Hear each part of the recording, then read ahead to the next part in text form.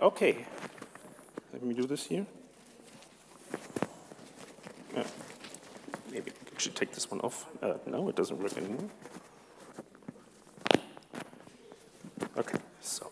Okay, thank you very much, everyone, for attending this wonderful summer school, and I would like to thank the organizers for having me here at this wonderful place here in Santander. I would like to start out briefly by talking, just saying a little bit about the Magnetics Society. I mean, most of this you should already know because you have been applying for this. But the Magnetics Society is really a very nice society if you work in magnetism. And if you want to make this your profession in the future. We have about 3,000 full members. 300 of them are students. And really what the society tries to do, and where they really put a lot of effort on, is on conference organization and student support to make it possible that students can these conferences, attend these conferences. And they do the distinguished lectureship, which means they have 3 or 4 people every year that they send around the world and give lectures about their work. And that's what I'm doing this year. And the title of my talk is Ultrafast and Very Small.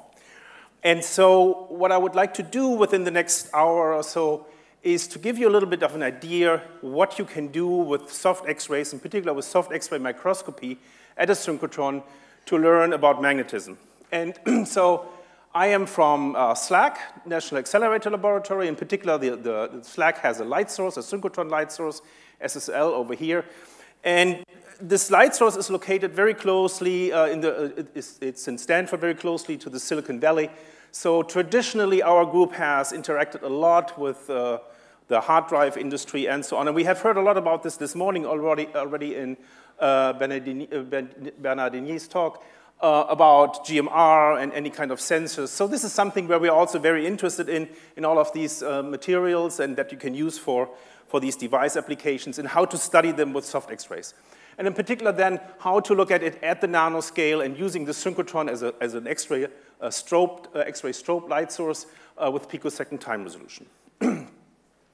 Okay, so in my talk, what I will do is I will spend a little bit of time at the beginning to give you an introduction, really what our motivation is, why we think that this is something where you can use why we think X-rays are something that you can use to learn more new information about these devices, and then talk a little bit about the technique itself and how to use soft X-rays in a microscope to learn something about magnetism, magnetic domains, distribution of magnetic moments and interfaces.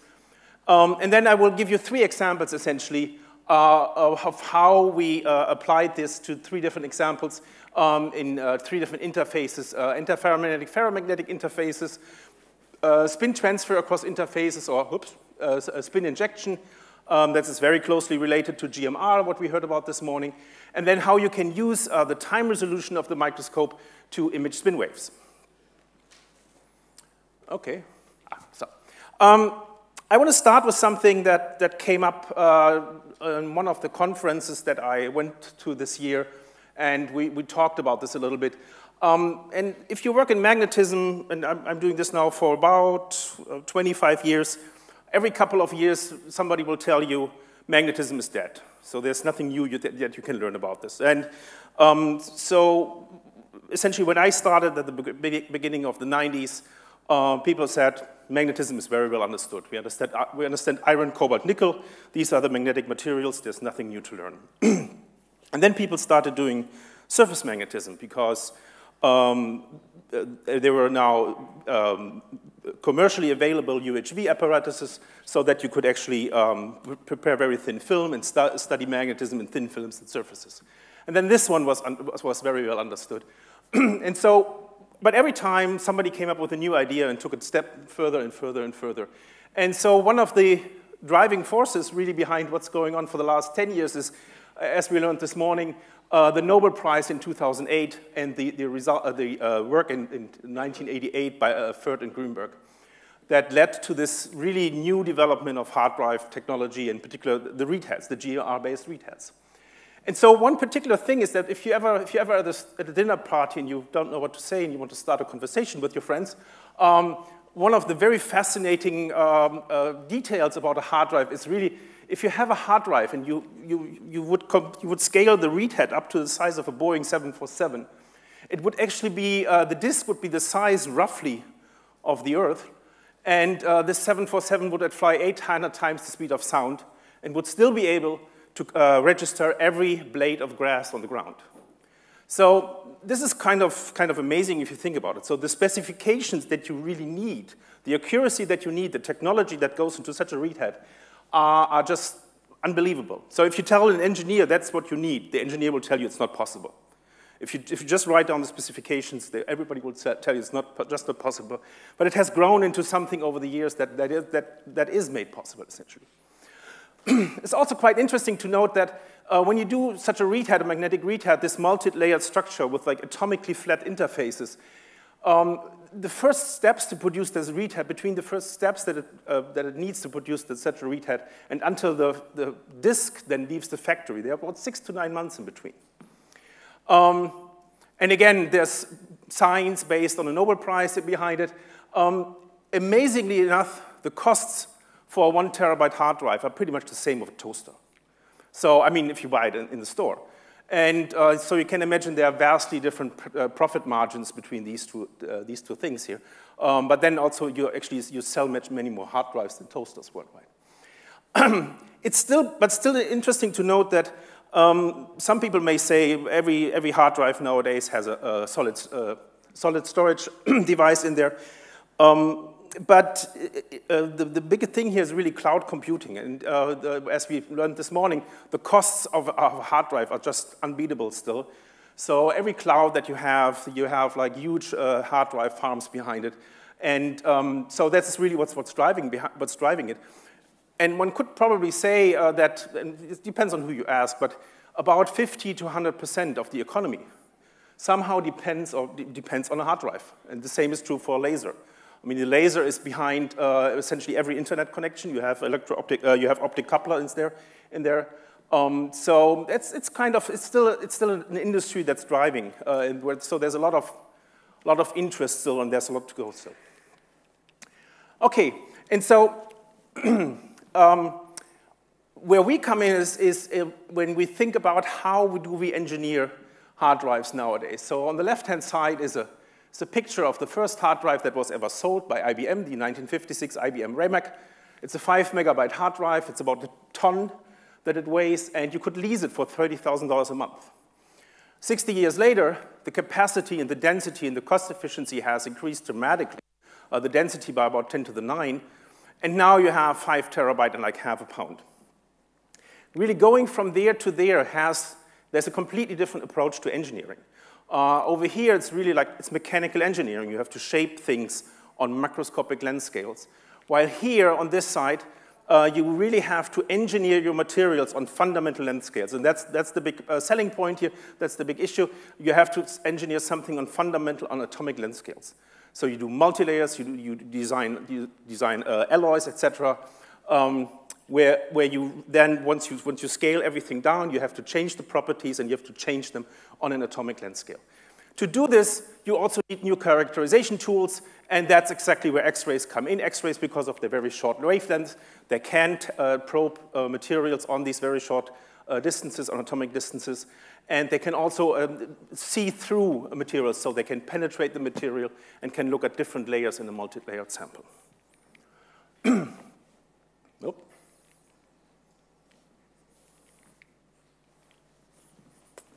Let's see.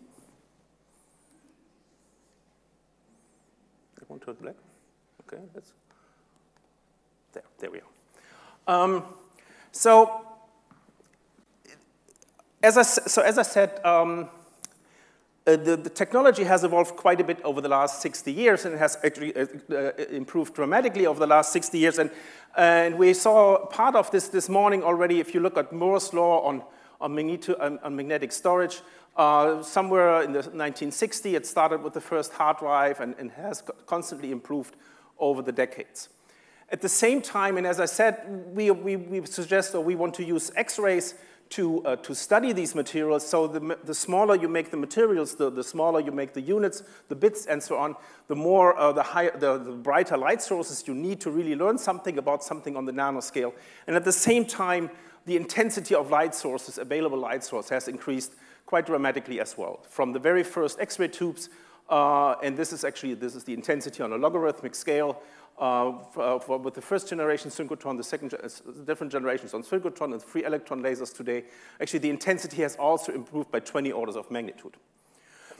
And so the basic idea behind the synchrotron is, and I will talk a little bit more in detail later on about this, is that you start with an electron gun, so you produce little packages of electrons, little pulses of electrons, you accelerate them in a linear accelerator, then you take them in the booster synchrotron where they get accelerated to a couple of gigaelectron volts and reach relativistic speeds, and then they get injected into the storage ring where they circulate for hours and hours and hours. And every time they go around a corner, they will irradiate X-rays. So, and again, while the technology has evolved and got smaller and smaller and smaller, also the X-ray source technology has evolved and kept pace with the storage densities. It's a little slow here.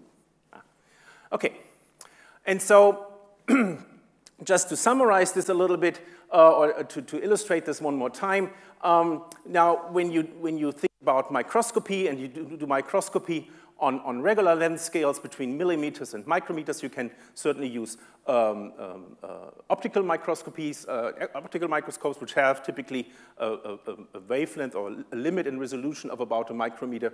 But if you really want to go into the nano world and the nanotechnology, then you hit actually the limit of optical wavelength, because the optical wavelength limits your resolution that you can achieve in a microscope.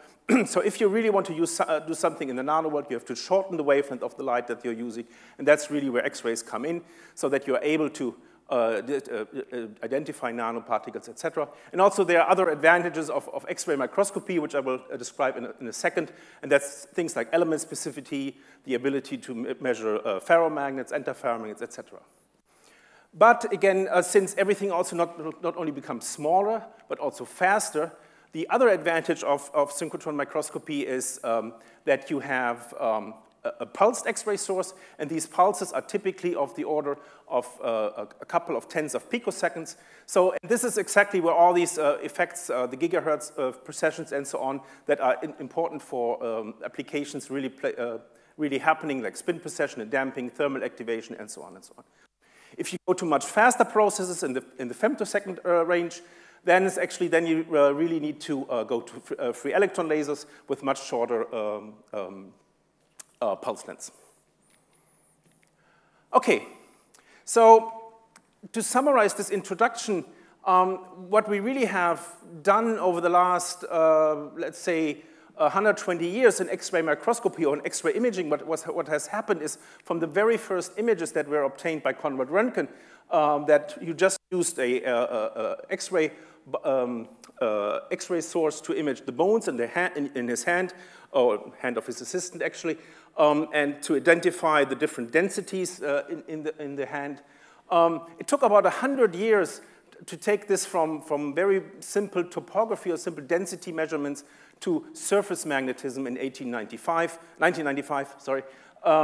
where the first images of magnetic domains on a hard drive were achieved. And then about 6 years later, so we took this as a second generation synchrotron. Now we get to the next generation of synchrotron, much higher intensity, which then allowed you to not only see something in 2 dimensions, but also in 3 dimensions. And I think I have to change actually this one here.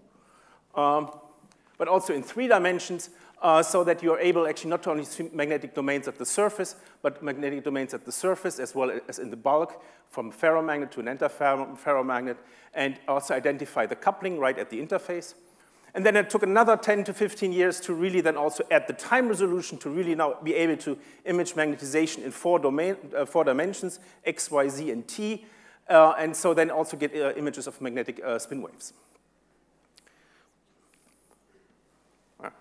Now I'm actually, okay, so this will be a okay, good. So I apologize, apparently my battery just died on my pointer.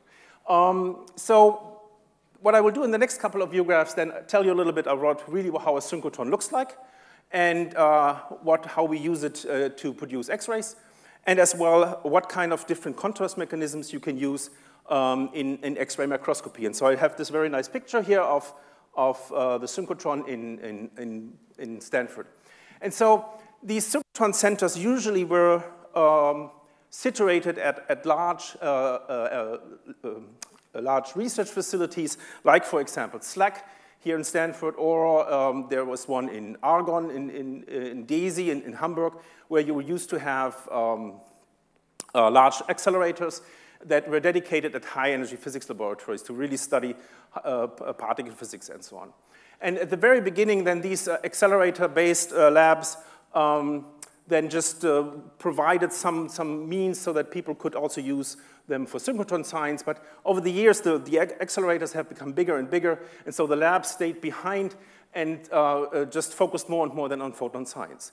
And nowadays, SLAC is really not a lab that is only dedicated to high-energy physics. It's really it's a multidisciplinary lab where many people use the photons produced by these X-ray, by these electron accelerators to study life sciences, applied physics, astrophysics, and chemistry. And so, again, the way this works is, and it had been discovered very early on in 1947 at General Electric, if you have an electron beam, a small electron beam, and you bend it around in a magnet, what happens is you have an accelerated charge, and that accelerated charge will emit radiation. If you now, and that the radiation, the energy of the radiation depends on the magnetic field strength and the energy of the electrons. The energy of the electrons is very high in a synchrotron. It's almost relativistic, so they are almost with the speed of light. And so that means the energy of the X-ray, of the radiation that gets emitted is also very high. And so typically for like half a MeV, for 1.5 GeV, the photon energy that you can achieve is up to 1 kiloelectron volts, and that shifts to much higher energy the higher you get the electron energy. And typically, so many synchrotrons nowadays operate between 2 to 4 GeV, that 2 to 5 GeV, so you can easily achieve energies all the way up to 10 keV photon energy. So, however, in our case, what we do is we mostly focus on the low energy range. So we focus on what we call soft X-rays. And so soft X-rays are X-rays with an energy up to 1 keV or a wavelength up to 1 nanometer. While hard X-rays typically would be considered anything that has a wavelength of a couple of angstroms. And if you have a wavelength of a couple of angstroms, then you can really do crystallograph diffraction on a crystal. So you can really learn something about distances. So that means if you do your diffraction in the lab, very often what you see is you get a pattern, and so you know where the atoms are. In our case, the wavelength is way too long, so we don't really learn anything about atomic distances, but we learn something about electronic structure, because the energy that we are using, these 500 to 1,000 electron volts, really matches very well with interatomic excitations. And so typically what happens is now you use a soft X-ray, for example, here for iron, that's the iron L resonance. So you come in with 710 eV X-rays, and then you excite a core level electron, so that's a 2p level, up to a 3D final state. So this is the vacuum, the Fermi edge here. And so once you have above the Fermi edge, you have unoccupied states. And so you have essentially this transition only occurs if you match the photon energy right to this energy difference. So this is essentially, and so you describe this with Fermi's golden rule in quantum mechanics. And so this Fermi golden rule has two components, the matrix operator and the density of valence states. And so this operator really vanishes every time you come on with a photon energy that's not matching here, that's not matching this energy difference. And then you also get a very nice, to the density of valence states, you get a very nice probe of really how these valence states up here look like. So what you do is essentially you use the incoming X-ray to produce a photoelectron, and that photoelectron probes your valence electrons up here. Because these valence electrons depend very strongly on chemical bonding, etc. So and you can see this very nicely now. If you scan the photon energy, for example, you have a sample that has iron, cobalt, or nickel. and you scan your photon energy from 700 to around 900 eV. Every time you meet these conditions, these resonance conditions, you will see an absorption peak. So that's the iron L3, iron L2, L3, electron excited from here, L2, electron excited from there, iron, cobalt, nickel, and they all appear at very distinct energies, because you typically have an energy resolution of about 1/10 of an eV, so you can very nicely see these peaks. So that gives you the elemental specificity. But also, since the density of states up here, they depend very sensitively on what the environment, whether this iron atom is surrounded by iron atom, or the iron atom is surrounded by oxygen atom. The 3D electrons up here will notice that, they will feel that, and so you will have a very different distribution here, and so the spectra changes significantly, and you can then tell whether you have iron or iron oxide, cobalt or cobalt oxide, or nickel oxide. So that gives you the chemical sensitivity. And then you can use this actually in a microscope. And so there are different types of microscope. On the left-hand side, we have so-called photon in, photon out microscopes. And on the right-hand side, there's a photon in, electron out microscope. So on the left-hand side, these microscopes use X-ray optics to make a very small spot of X-rays on your samples. And then you have an X-ray detector behind the sample that measures the transmitted X-rays. So, and that gives you essentially a measure of how many X-rays get absorbed in your sample. And the difference between the scanning transmission X-ray microscope, or STIXM, and the transmission X-ray microscope, or TIXM, is the following. In the TIXM, actually, the optical setup is very much like a regular microscope, optical microscope in the lab. So you have two lenses, and you put your sample at an appropriate distance between these two lenses, depending on the focal length of these two lenses, and then you have a camera in the back to take an image. So you get a full field image, and that's a very nice technique to get down to 10, 15 nanometer spatial resolution.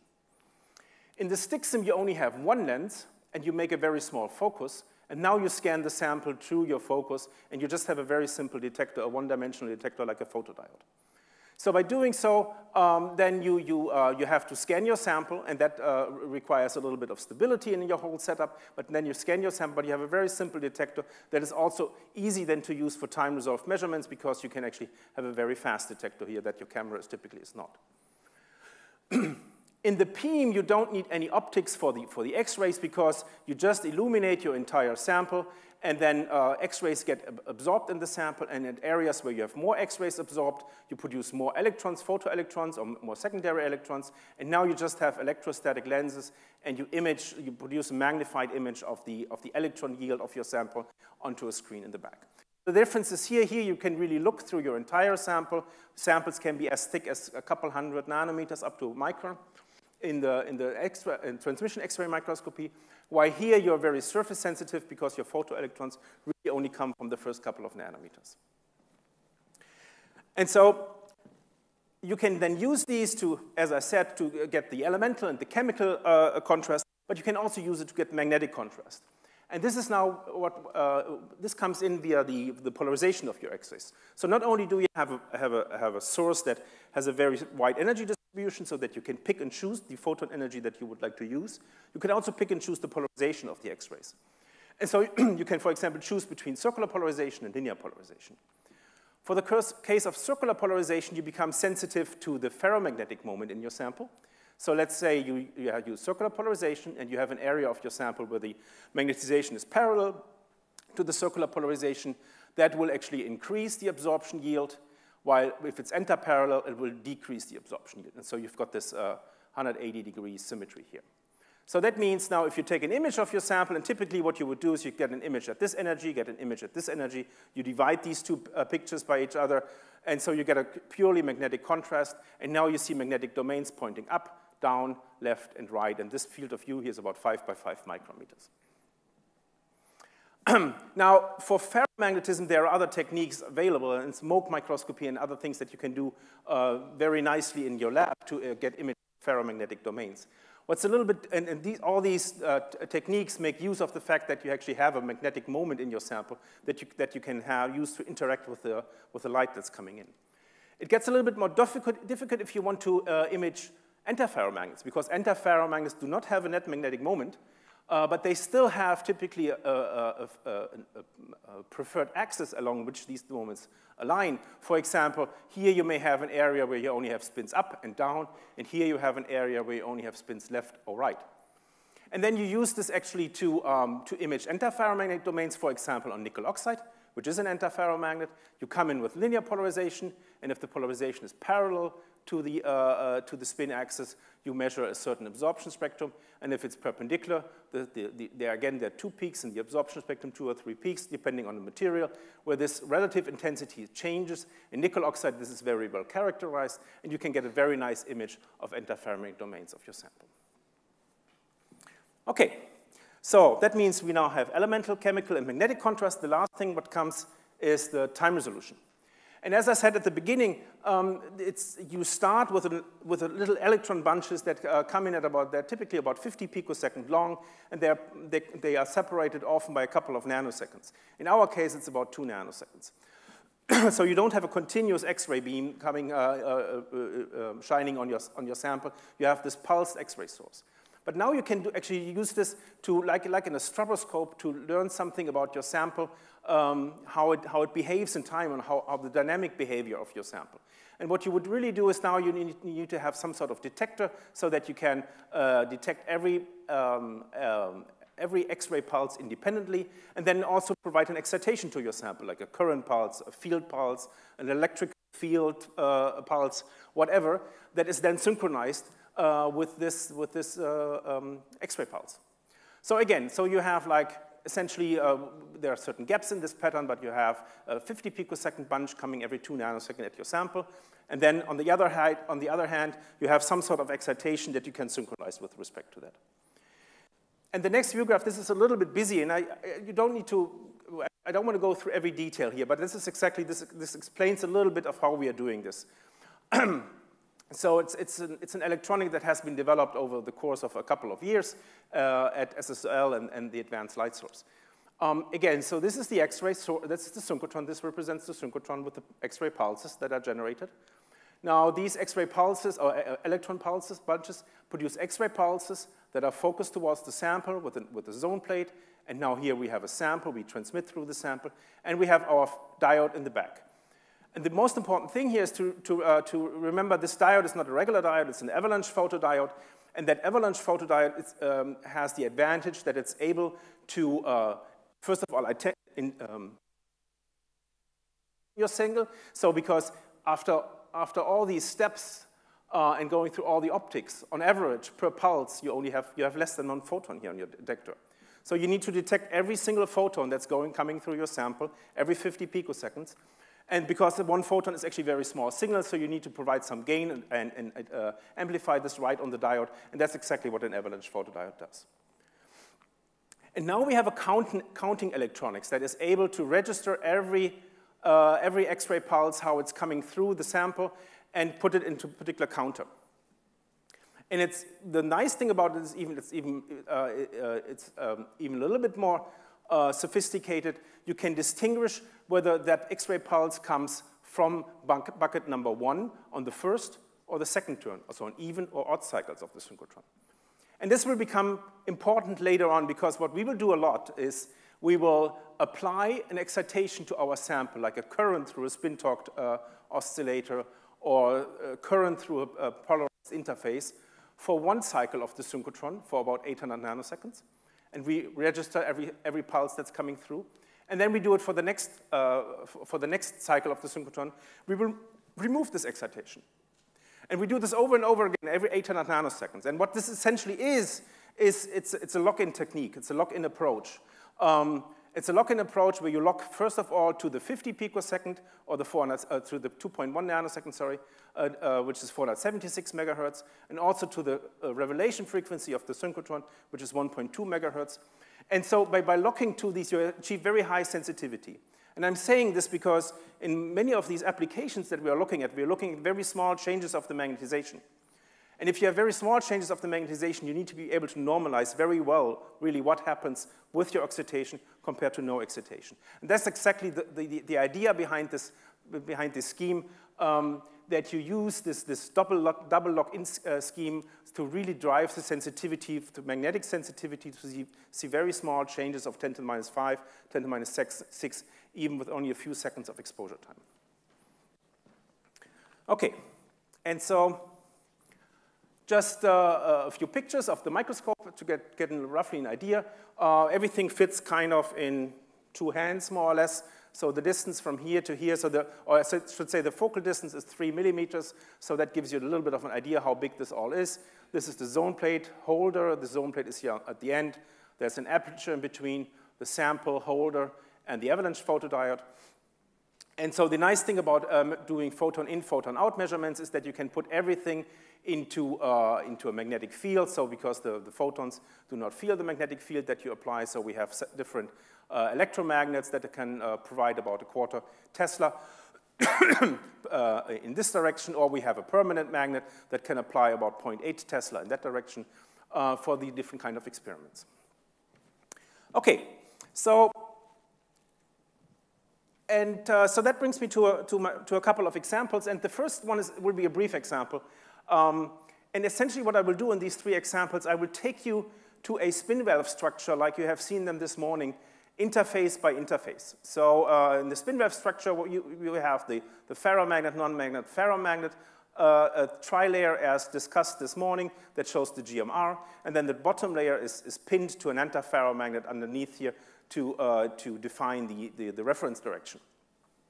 And so what really happens at this interface is if you have a regular ferromagnet and you apply a magnetic field or you cycle the magnetic field, you will see a hysteresis loop like shown here. And this hysteresis loop is typically symmetric with respect to the zero field and zero magnetization. However, once you put this ferromagnet on top of an antiferromagnet, you can introduce an effect referred to as exchange bias, and that effect, in the best case scenario, really shifts the entire hysteresis loop along the field axis into one direction.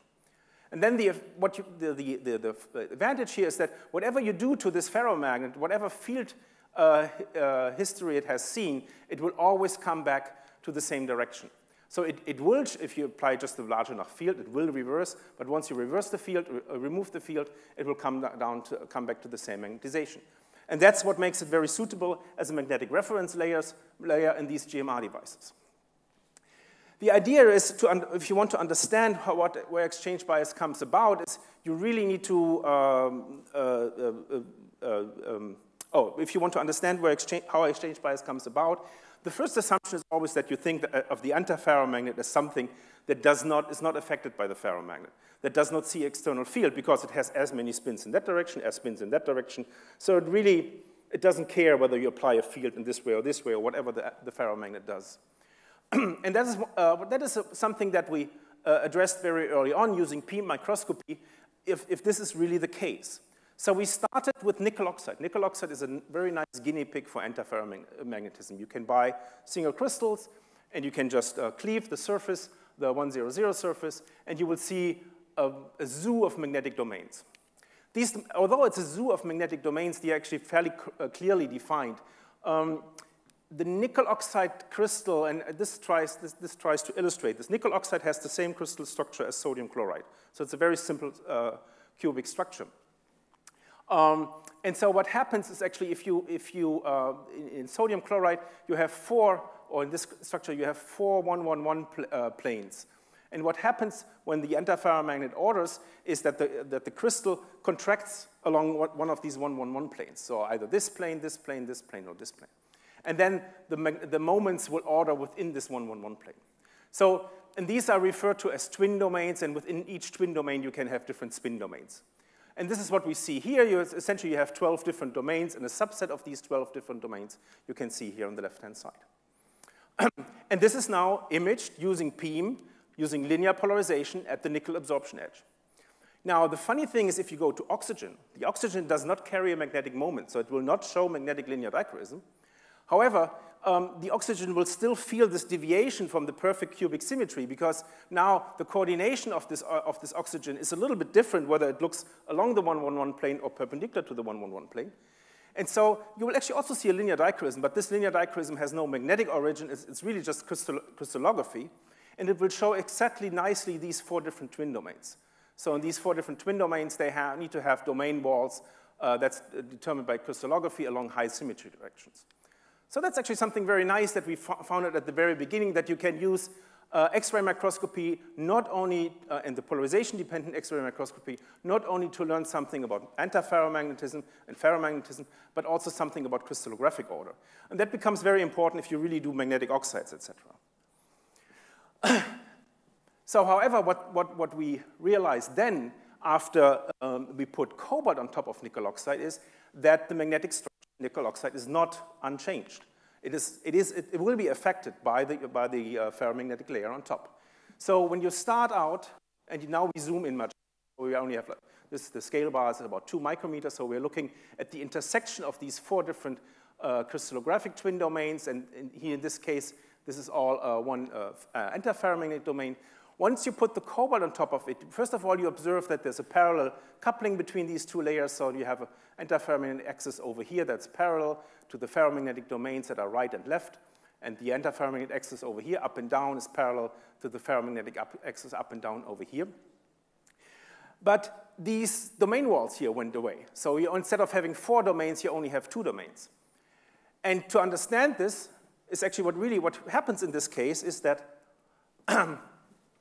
due to this exchange coupling, if you think about where the antiferromagnetic axis was before in these 4 different crystallographic domains, they were kind of pointing into these directions that along the direction which splits this angle over here.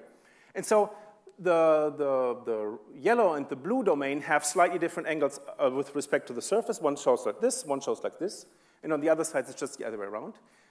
But once they couple to the ferromagnet, the domains will be rotating into the surface plane, into the 1, 0, 0 plane, and will be forced into that direction via the parallel coupling. And so that actually leaves only 2 domains standing.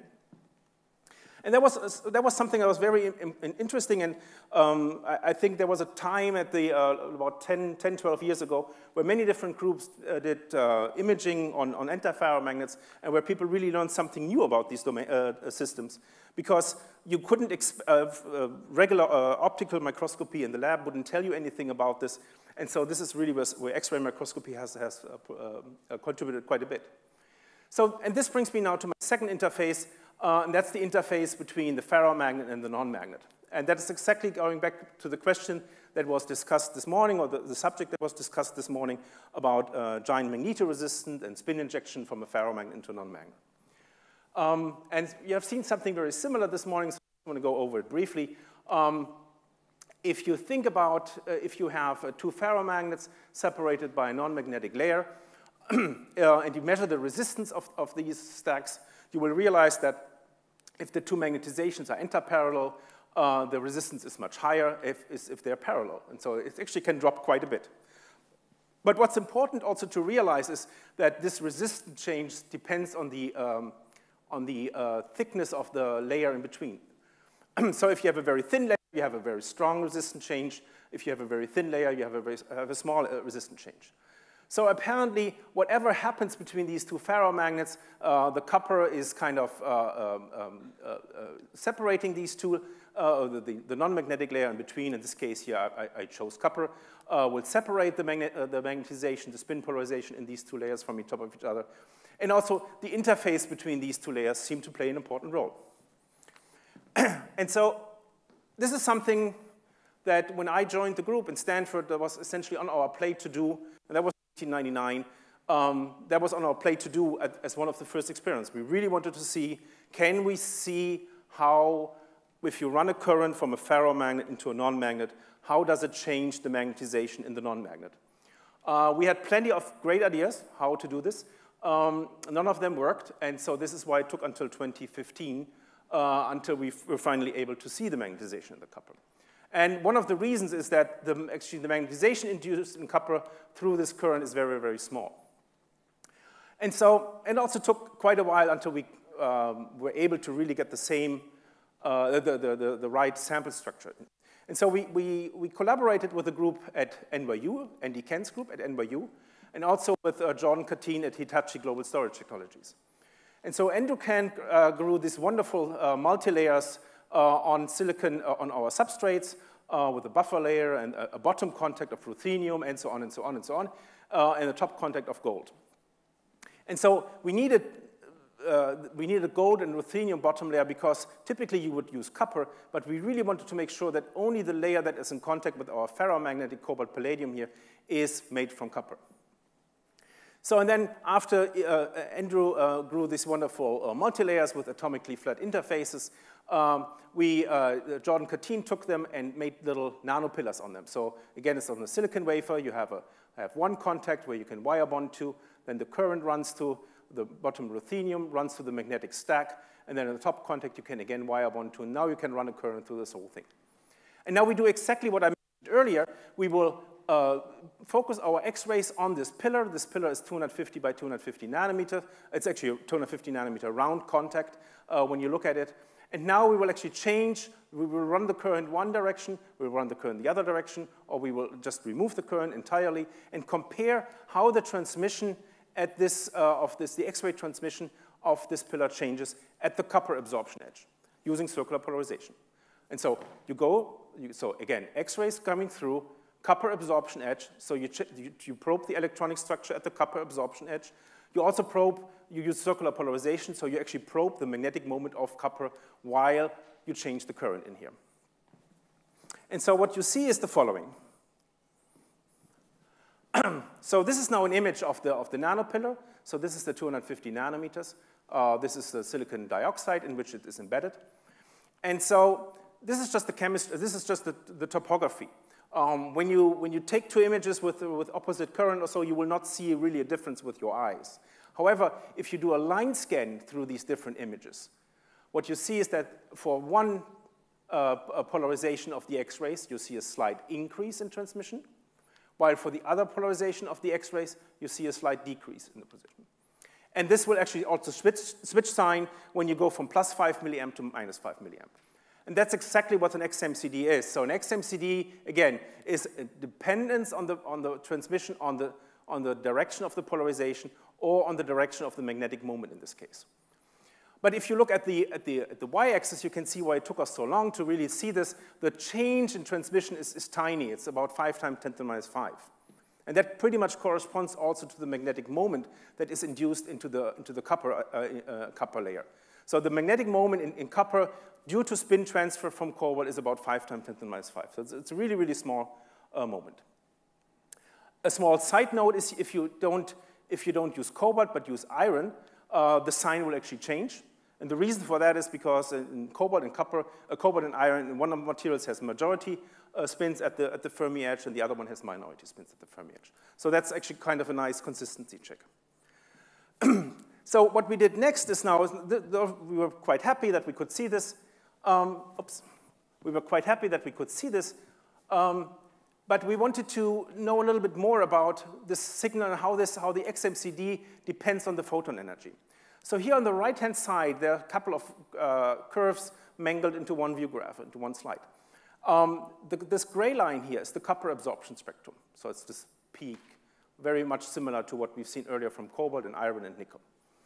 And now we measure the intensity of this XMCD signal while we scan the photon energy, and we see that it increases once you get closer to the copper absorption edge, and then it decreases, goes back to 0 above the copper absorption edge. But what we found quite fascinating is that we had actually 2 peaks, and that's something that we did not expect. And now the reason why we have 2 peaks, we fully expected the first peak. And the first peak sitting right here at the inflection point of the copper absorption peak. And the reason why you expect a peak there is because in copper, the Fermi edge, the Fermi energy, sits right here at this energy. And if you have a current, the current is carried by electrons right at the Fermi energy, right at electrons with essentially 0 electron, 0 volt binding energy. And that would be exactly here. So, and this is where we expected that the moment gets induced right there where these electrons are flowing. What we couldn't explain at the beginning is why do we see a second peak right here at the absorption peak? And to understand this a little bit better, we went back to results that we had obtained quite a few years earlier, and these cobalt domains look very similar to the cobalt domains earlier, and that's because these are very similar samples. Now what we did here is, this is just a static microscopy experiment. We put a little bit of copper, 1 nanometer of copper, on top of cobalt. And what you see is, and so these are XMCD images. You see magnetic domains in the cobalt, up and down. And you see the same magnetic domains in the copper, up and down. And so you can even, when you take now spectra from the cobalt and from the copper, you can even see the XMCD spectrum in the cobalt. That's straightforward because it's thick cobalt, but you can even extract an XMCD spectral signal from the copper. And that's due to a very small moment that gets, a fairly small moment, not very small, but a fairly small moment that gets induced into the copper at the cobalt, right at the interface where these two elements are close contact. So it's caused by proximity of the cobalt in copper. And it's typically of the order of 0.01 to 0.05 Bohr magneton. Now, we did this a little bit more systematically. And now we had a bunch of different alloys between cobalt and copper. And in this case, we started here with pure copper. That's 100% copper concentration. And then we mixed more and more cobalt in there until we essentially reached an alloy that only had 10% copper and 90% cobalt. And what I show you here is the position of the X-ray absorption peak and also the position of the XMCD peak. That means that the magnetic difference. And so what you see is that these two come closer and closer together. And the reason for that is because, as I said earlier, in the copper spectrum, you have the Fermi edge sitting right here on the inflection point. In cobalt, it would be on the absorption resonance. And so essentially what happens, the more cobalt you mix into that alloy, it drags the energy, the binding energy of the copper D states more and more down and more together. And so essentially, and you end up with a situation at the end when you have very little copper dispersed in cobalt, where the copper mimics the electronic structure of the cobalt, and there you have an XMCD peak that's sitting right on the X-ray absorption peak. And now, what does it mean to our experiment? Again, and this is now the spectrum rotated 90 degrees. This was the XMCD peak from caused by the dynamic moments by the current flowing from cobalt into copper. And this apparently coincides with the energy where you would typically see these static moments. But what happens really, if you don't run a current through this whole stack, you start with cobalt, and you have a ferromagnetic moment in cobalt, you have no magnetic moment in copper, and now you have these interfacial moments.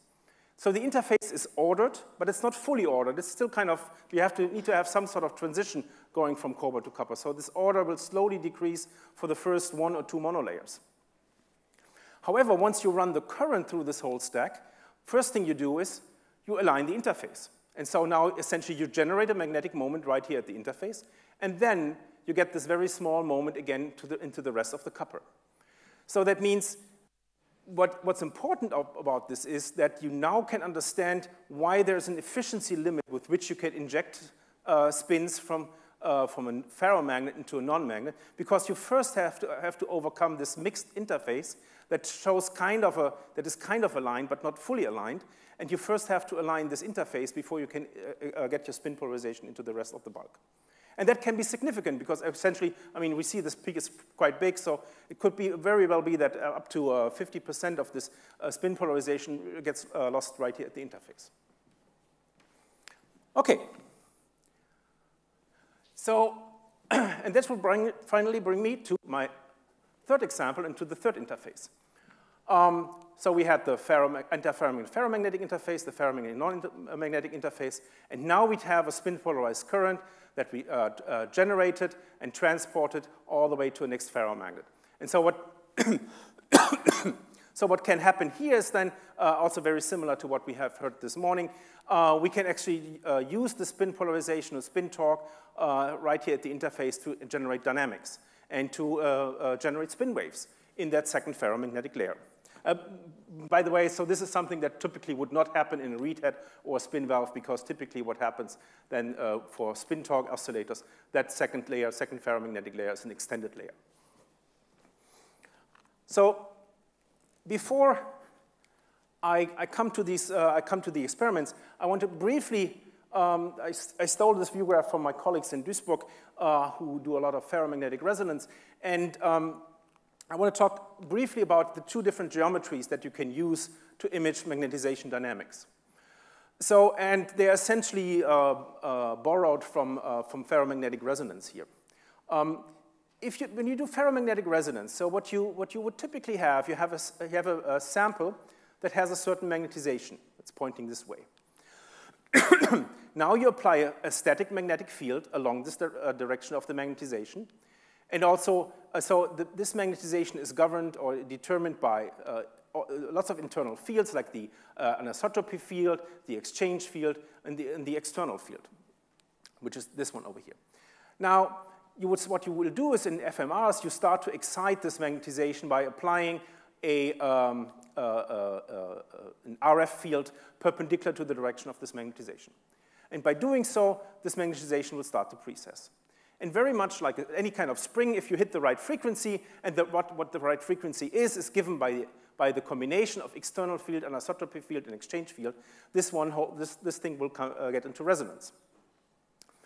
Now, what you need to do or what you can do is to measure this with X-rays. You can do this now in two different geometries. You can either come with the X-rays along the direction of the magnetization. And so what happens then is if you start with a magnetization like this, if it starts to precess, the effective component along this direction gets a little bit shorter. So this is this delta MZ. So the magnetization starts to precess, it opens this precession cone, and so the effective magnetization in this direction gets a little bit shorter.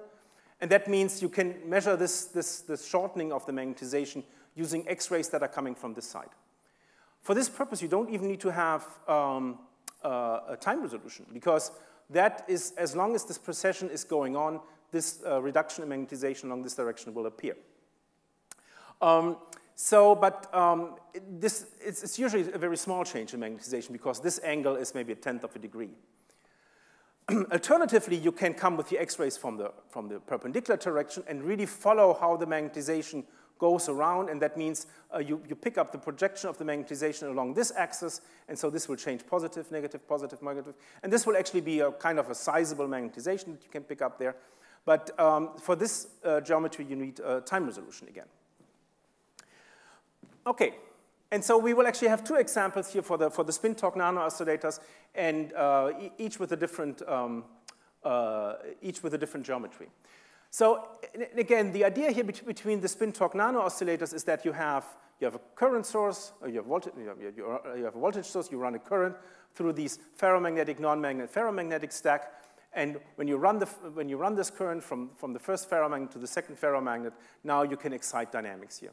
And the way I always compare it, I compare it to playing a violin, because actually the current that you apply here can be a DC current, and although you apply a DC current, you suddenly have gigahertz dynamics up here.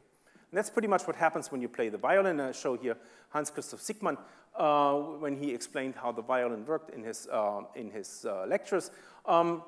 It's essentially when the bow strikes the string of the violin, essentially what happens is that very same, you have a DC excitation in the bow, and you have an AC response in the string of the violin. So, but what kind of response you get depends very, very much on the way you excite this, on the strength of the excitation, on the geometry of the excitation, etc. And on apparently, I mean, you can have a very nice violin. You can have very nice sound playing the violin. You can also have very bad sounds coming out of the violin. So, and this really depends on how you do it, and again, on the local geometry, etc. And this is something that we want to then, again, investigate with X-rays. So, the first example will be the longitudinal example. So, X-rays are coming from this side, always along the stack. And so, we have a spin polarizing layer made from permalloy. We apply a very large field to get the magnetization of the permalloy aligned parallel to the axis. In this case, it's 700 millitesla, or 0.7 Tesla. And then there's a spacer layer of a little bit of copper. And then you have a cobalt-nickel multilayer, which is a perpendicular magnetic anisotropy. So, and now this one starts to precess. And what we do is exactly what I described earlier. For one turn of the synchrotron, we will measure, we will take an image with with the current applied, and for the next turn we will remove the current, and so on and so on. We do this a couple million times, and then look at the difference between these two. And that should show how where locally the magnetization gets changed by the application of this current. And so, let's see, there we go again. Not touching anything. So what we found is, in this case, what you really see is see a very nice localized excitation up to starting at a certain current value. So you come in with a current for a long, long time, nothing really happens up to about 30 milliamps, and then once you apply 30 milliamps, and so that's a 150 nanometer contact, once you apply, get to 30 milliamps, you see how the magnetization changes, starts, and this is the sign of a precession right here at the location of this contact. And so then actually it doesn't change very much. So you actually get to a very high, much higher current, 34, 35 milliamps. You don't really see any change.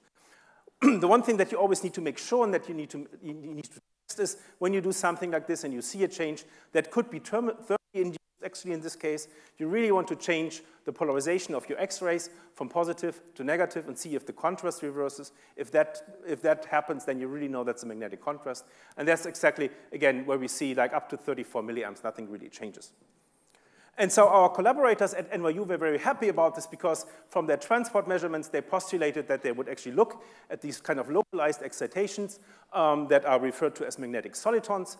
And so we could really now see this and prove this with our X-ray microscopy images, that this is indeed a magnetic soliton. If you do a line scan through this magnetic excitation, you see that the magnetization really, any kind of excitation, vanishes outside of the contact. If you would try to fit this with a propagating mode, you would have very long tails over here, but you really don't see anything like this. So this is really an image of a magnetic soliton at room temperature in these 150 nanometer contacts. So, and that brings me to the last example. Now, when you rotate everything, and one of the reasons why this is so easy and so nice and so straightforward is because the geometry is actually quite nice. You have all the magnetization along the axis, all the stray fields, and so add up nicely. Now, things getting a little bit more dicey and tricky if you now use the in-plane geometry. Again, you come with X-rays from the top, and now you come with X-rays from the top, and now this is the transverse geometry, so you would actually follow how the magnetization rotates around in your plane of the sample, in your sample. And so here the fixed layer is a cobalt iron layer. We do not need to apply a very large field, so we can just leave the magnetization in plane. We do apply a very small plane in plane field. The contact in this case is 50 times 130 nanometers. And so the free layer that rotates is 5 nanometers of permalloy. And in this case, since we're doing a time-resolved experiment, I just want to mention the frequency at which we observe the spin wave is 6.2 gigahertz. And so what we will do is now, in this case, we will essentially apply the current and then follow how the magnetization really rotates or precesses in the plane. And so what you see then is the following. This is our field of view. It's about 1 micrometer by 1 micrometer. This black ellipse here shows where the contact is. So there's a contact, there's current coming out of the plane, a spin polarized current coming out of the plane, and you see the magnetization in the top permalloy layer. And everywhere where you have a red color, the magnetization comes out by 1 degree of the plane. So it comes out by 1 degree of the plane. Everywhere there's a blue color, it goes into the plane by 1 degree. And so what we found very surprising at the very beginning is that this doesn't seem to be symmetric at all. We expected something at least somewhat symmetric, maybe not as localized as in the previous case, but it should at least be symmetric with respect to the contact. But instead, we have only some actually goes up into one direction. And also there's something interesting if you look at it. It's not like a simple wave shape.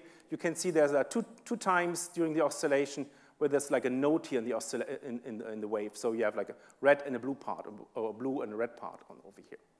So the whole symmetry of this excitation was kind of interesting to us again, because we expected something symmetric, but it turns out at these length scales, you do not see anything symmetric. And so the reason is, the question is, why is this the case?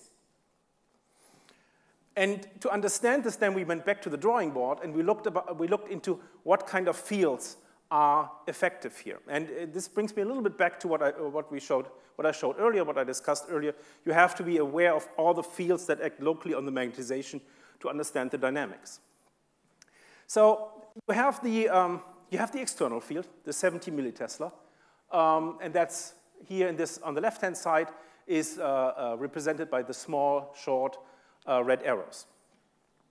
Now you also run a current through this whole layer. So you run a current, the current comes from the cobalt iron underneath and then enters the extended permalloy layer. So you have an Ørsted field from that current.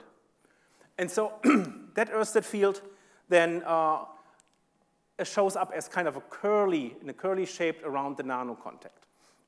And you can see it a little bit here on the side. It's actually a small field, so it's hard to distinguish here. But you can see there's an arrow coming down, there's an arrow going up. So this comes from the Ørsted field. But what's even more important, you have the dipolar field from the cobalt iron layer underneath, which is only 20 nanometers away from the permalloy layer. And that's kind of a little bar magnet, essentially. And that bar magnet produces a very strong field that, that comes out of the plane up here and goes into the plane down here. Now, there are a lot of fields involved on this side, but as I said earlier, if you add up all these fields, what you can deduct from this is the resonance frequency, actually the classical ferromagnetic resonance frequency, by adding up these different layers. And so if you do this here on the right-hand side, you see that this resonance frequency is much higher than the 6.2 gigahertz on top and the bottom. And it's actually much lower than the 6.2 gigahertz on each side of this.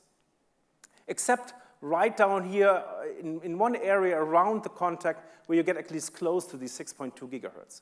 And that's exactly the area in which the spin wave can escape.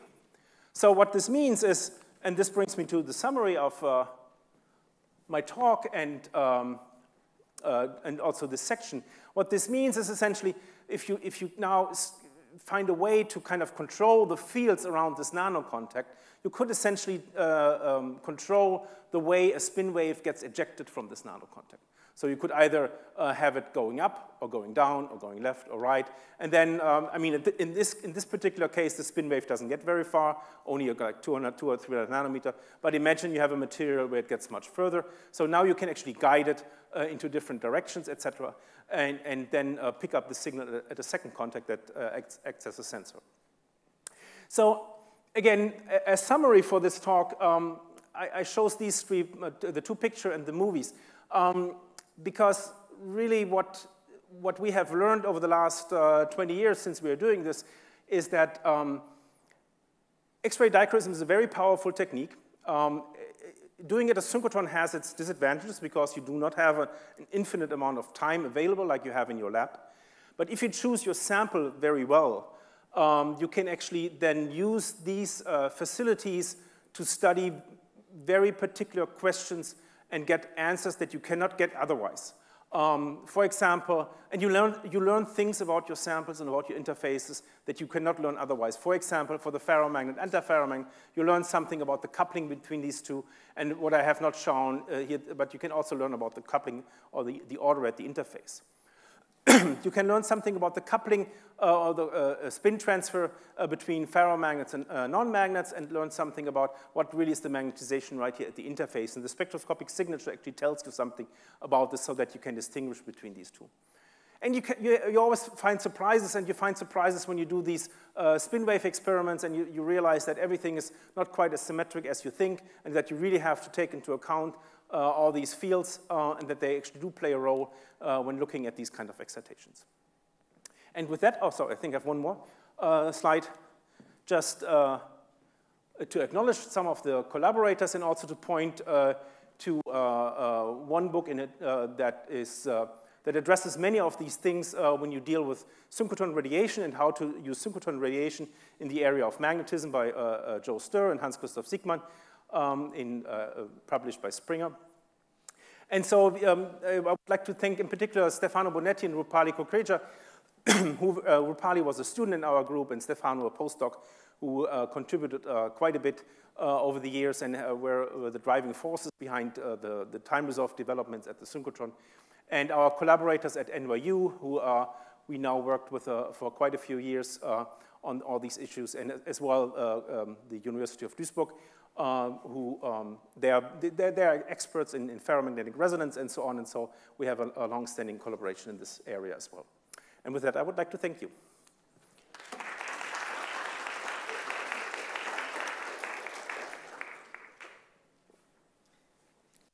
Yeah.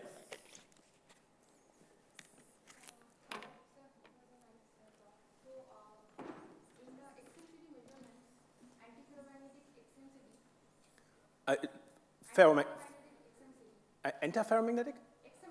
XML. Oh, yeah. Mm-hmm. So you didn't talk about the nature of sample, like it has to be oriented or textured or like epitaxial or even polycrystalline sample also we can see the... For the XMLD, it doesn't have to be, it can be everything. In polycrystalline samples, you usually run into the problem that the domains get too small. So anytime you have an antiferromagnet with a uniaxial ordering, so then you can use XMLD to image it. Again, when you do this, we tried this for a while on polycrystalline nickel oxide. Very often then the domains get 5 to 10 nanometers, so they're below the spatial resolution of the microscope. And I mentioned that the Tixum microscope has 15 nanometer resolution. The Stixum typically is limited to 20, 25 nanometer. So that's why you can't see it. But there's no principal reason except for spatial resolution. So like, suppose I have an antiferromagnet. Okay. So here we have one... I think there's a... So in an ideal antiferromagnet, we have compensated spin. Mm-hmm. Like one is cancelling another one. Mm-hmm. So suppose now we have some inherent defects. Mm-hmm. And there, so the spin compensation is breaking. So we have some uncompensated moment. That's why we are getting some net ferromagnetic moment in an antiferromagnet. Mm-hmm. So that sample is polycrystalline in nature. Mm-hmm. So what is the possibility that we can use XMLD and find out the... That is not a problem. So for example, where did I put it there? If you look here, these are ferromagnetic domains in cobalt, antiferromagnetic nickel oxide, and these are actually uncompensated moments in nickel oxide, right at the interface. And then what you do is, here you go to the cobalt absorption edge, and use circular polarization. Here you go to the nickel absorption edge, using linear polarization. Now if you go to the nickel absorption edge and use circular polarization, then you see actually the uncompensated spins in the nickel oxide. So that works quite well. Okay, now if you have that uncompensated moments at the interface, you are talking about the interface. Suppose that is there throughout the volume of the antiferromagnetic matrix. So how about that? Like how can we probe that it's not only at the interface, but it has some like 10 or 20 nanometer, like even inside the antiferromagnet, like exchange bias, we generally see these things. So how about that? Like how to probe that? Like it has spread at least 20 nanometer, 30 nanometer inside the antiferromagnet. If you have a bulk nickel, I would say if you have, if the total thickness of the nickel oxide is, let's say, 100 nanometers, yes, then you may still be able to look through the sample with X-rays, with soft X-rays. And then it doesn't matter whether it's at the interface or not. The only thing is, in this particular case, the way we did it here is with PEAM, which is surface sensitive. So you really, I mean, here, yes, I think it's 2.5 or 3 nanometers of cobalt. So you really only see the surface of the nickel oxide because your probing depth is only 5 nanometers. If you want to look deeper, you need to look at some photon in, photon out technique. And then with soft X-rays, you end up in a situation where if your nickel oxide is thicker than 100 nanometers, it's hard to look through anymore. But if it is not much thicker than 100 nanometers, then you could do this again. Then you would just do the same experiment, but not with a PEAM microscope, but with a transmission X-ray microscope. Okay, so if, actually I have a problem there in the antiferromagnet, I just want to see the uncompensated spins or the ferromagnetic moment by this XMLD. So I don't have the ferromagnetic layer at all, so it can be possible there, right? Yeah, yeah. Okay. Again, it depends on the thickness of the nickel oxide. It shouldn't be too thick. Okay. Yeah. Thanks. Somebody else?